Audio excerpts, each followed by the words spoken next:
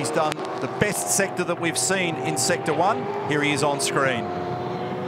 And it gets away from him in the rear badly. That means that it'll be an aborted lap, and in fact it's a spin.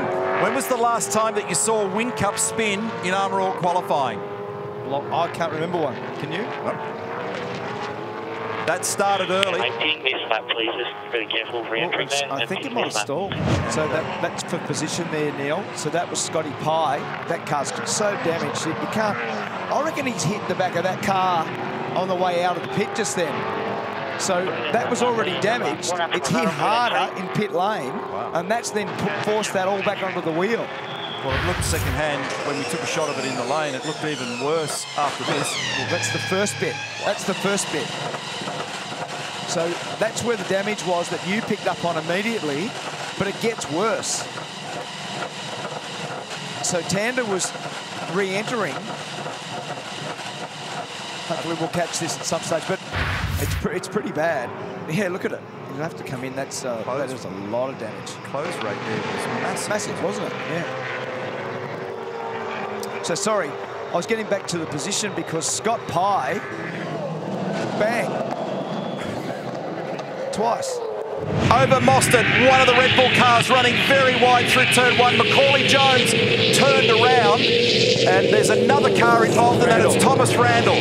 So Jones and Randall pointing in the wrong direction at turn 1. The order is McLaughlin, Mostert, Di Pasquale and Winterbottom.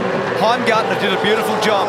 He's up to 5th. That was a great opening stanza into that little chicane at turn 1 and 2. And look at this is on for young and old down into turn 6. Is there contact? Yes, there is. And Davison's around. There's going to be other cars. Simona's in it. Hazelwood's in it. That was a lazy contact there with Rick Kelly. The bonnet's now up on Hazelwood's car. Huge damage to the front of that car and Simona's. As you can see, Simona now off the road.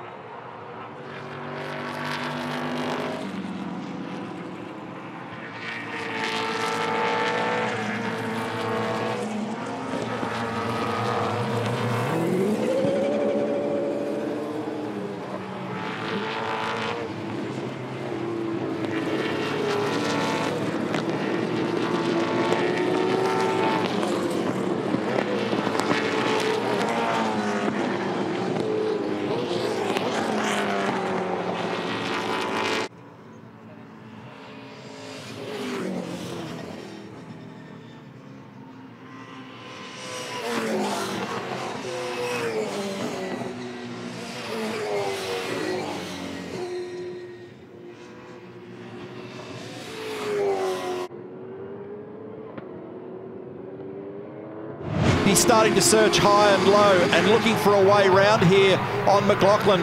And McLaughlin might have to cover, and he does. He moves it to the right, and Whincup goes down the inside. This is going to be tight.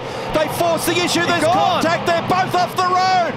So McLaughlin and Whincup have made contact, and that will reveal Van Gisbergen in the leader. McLaughlin's now in the midfield or beyond. That's a game changer in the championship.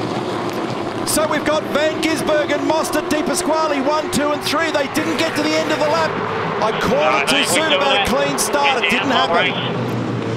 That is a huge moment in the 2020 championship. McLaughlin tried to do to Mostert what Van Gisbergen did to McLaughlin. This is an awkward place to be on the outside when you go down here to the kink. Oh, here comes Heimgartner and almost side-by-side action. They're 3 wide into turn 6, and Andre locks up and runs wide. Waters gets into the party here as well. Nobody saw Heimgartner coming then. 2 positions for Heimgartner in the 1 spot. Great driving. That was really good situational awareness. He knew that Scott had run slightly wide. He couldn't get back immediately to the inside. He said, oh, I'll have a go at that. Bang, down the inside. Great job. That is a very ordinary position when you've got that double left-hander and you're on the outside, but he got away with it. Nicely done. In fact, David was quite nice to him. How's that? Heimgartner's got down the inside. Oh, he has not got down the inside of Shane Van Gisbergen. I thought it was done. He ended, and there's more trouble on the exit.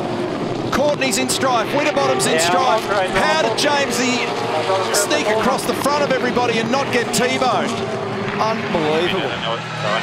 We'll have to try to unravel this for you, folks, because that's a lot of damage to Mark Winterbottom's car. We saw him in the dirt 3 times, or no, sorry, that's the 3rd time, wasn't it? Yes. Yeah. It's having a look, trying to capitalise, and James. big ski off the road for James Courtney. That was a big moment.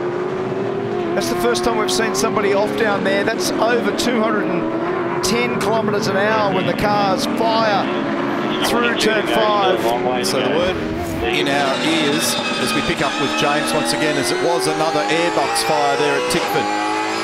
Here we are with James rattling away down the inside of Fabian. This will do it. Seriously, this will do it. Will do it. Too wide at turn 5. Turns you into a motocross rider. And he's still he had his foot in the bucket and he grabbed a gear. But you said earlier, you can't get 2 cars through there. That's right. Yep. I rest my case. Hey, and just start to conjure up what this looks like for Cam Waters, Crompo, because he gets Will Davison with him at Bathurst. They are an A+ combo. Great job, Cam. Out of the second last corner, wags the tail ever so slightly. He moved up a spot in the championship at the last round, and this time Cam Waters supreme in the final race at Tailem Bend and delivers on the recent promise. Thank you so much. Thank you so much. Great drive. Beautiful work. Scott McLaughlin in second is our 2020 champion-elect. You guys really earned this. Good job. If I want to do burnouts, I want to do a burnout. Jamie Whincup gets home on the podium in 3rd position, and there is McLaughlin. Big moment for the Shell V-Power Racing team. Bigger moment for the Monster Energy team and everybody at Tickford.